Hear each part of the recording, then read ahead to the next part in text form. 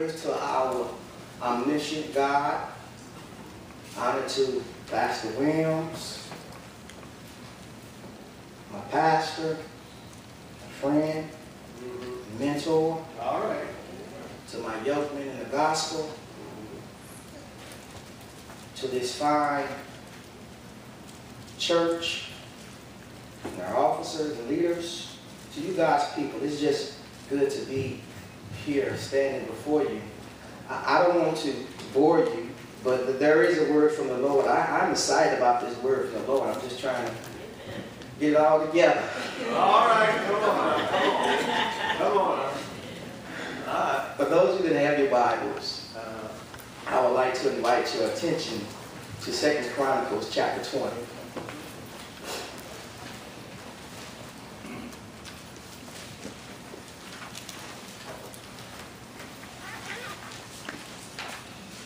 I want to begin reading at verse 1. I'm going to read all the way down to verse 4. Then we're going to drop down to verse 14 and read on to 15. I mean, this text is just powerful. It's a whole lot to it. I have a go full of text, but only a bucket full of time. So I'm going to try to exhaust as much out of this as I can. And it reads as follows. After this, the Moabites and the Ammonites, with some of the Midianites, came to make war on Jehoshaphat. Some men came and told Jehoshaphat, a vast army is coming against you from Edom, from the other side of the sea. It is already in Hazazon Tamar, that is in Gedi. Alarmed, Jehoshaphat resolved to inquire of the Lord, and he proclaimed a fast for all Judea. The people of Judah came together to seek help from the Lord. Indeed, they came from everywhere in town of Judah to seek him. Let me drop it down to verse 14. Then the Spirit of the Lord came on Jahaziel, son of Zechariah, the son of Benaniah, the son of Jael, the son of Mattaniah, a Levite, a descendant of Asaph. As he stood in the assembly, he said, "Listen, King Jehoshaphat, and all who live in Judah and Jerusalem. This is what the Lord says to you. Do not be afraid or discouraged because of the vast army. For the battle is not yours, but God's." Amen. May the Lord add a blessing to the readers, hearers, and doers of his word. Lord, we come at this time, God, thank you for this opportunity, God. I am your servant.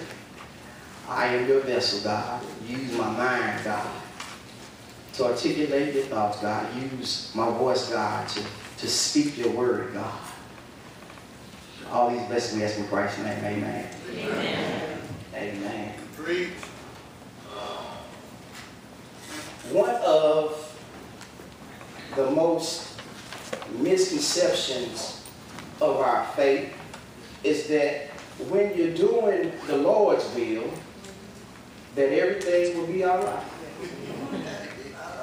That when you're living for the Lord, everything will be smooth. But when you're living for God, you will not have any troubles. But the Bible teaches against that erroneous theology. The Bible clearly tells us that a man is born of a woman a few days and full of trouble. Jesus even said that in this life, in this world, you will have trials and tribulations, but be of good cheer, for I have already overcome the world. I don't know who I'm talking to this morning, but if I could tag a topic to our text, I want to simply suggest that the Lord's fighting this one for you. All right. The Lord is fighting this one for you. Here in our text, we see that Jehoshaphat is a king of Judah and Jerusalem. And as he was doing the Lord's business, you have to read back in chapter 19 how King Jehoshaphat was appointing judges to judge the people as the Lord see fit to give the justice. All right. Come on now. He told the judges, now be careful what you're doing, because you're not doing this for men, but you're doing this for the Lord. Yeah. And in the presence of them doing what the Lord wanted them to do, the enemy came to attack them. Well, I don't know who you are, what you're going through in your life. You're here in the house of the Lord. You're praising the Lord. You're faithful to God. And yet you find yourself in trouble time after time after time. While you're doing the Lord's will, the enemy continues to attack you. Well, if the enemy is attacking you this morning, then our pericope prescribes a formula to help us to allow the Lord to fight our battles. all right. Are you going to pray with me? Yes. All right. Okay, notice the Bible says that when they came to Jehoshaphat and told him that the enemy was approaching him from every side, Jehoshaphat did something that is unique. Instead of Jehoshaphat calling the army, he decided to call on the Lord. All right. That's right. So whenever we find ourselves under attack of the enemy, the first thing we should do is call on the Lord.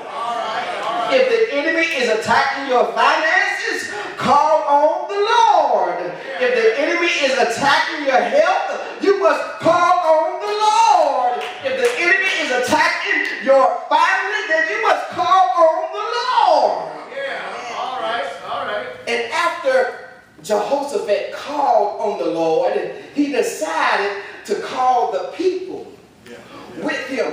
Those who were with him, he suggested that, hey, not only should we call on the Lord, but we got to do something different. Well, we can't expect for the Lord to bless us, and we're not putting ourselves in the posture to be blessed. Well, all right.